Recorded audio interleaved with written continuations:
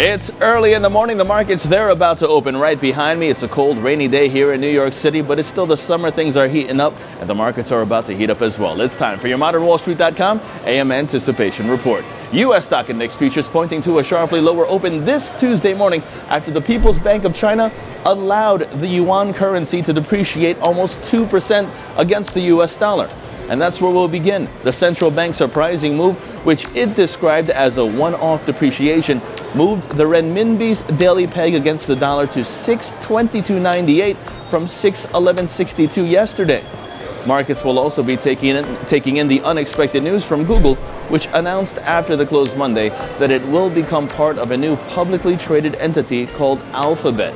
Shares will still trade under the tickers GOOGL and GOOG, both classes of the stock jumping more than 6% in after-hours trade.